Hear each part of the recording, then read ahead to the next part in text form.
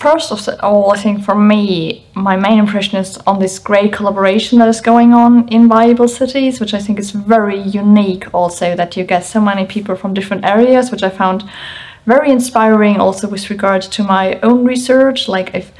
met today people from different fields, from the same field that I do, like from psychology. We had a very interesting exchange about mobility solutions in the future and the user perspective, but at the same time also people from a technology development, so a lot of complementing perspectives. The exchange with the cities was great, like to really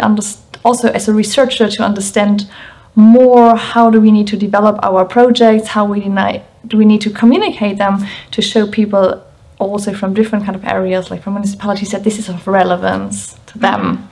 So this was like quite clear also from the innovation radar. This was a great discussion to see how it needs to be designed for different kind of people, from different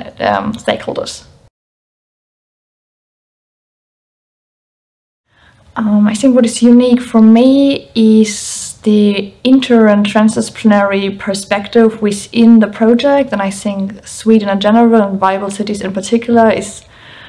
maybe a bit more in the future than a lot of other research projects are, with a truly transdisciplinary approach, with this long-term approach, so that you really have the chance to build up the collaborations, because I think we can also see that while there are great chances,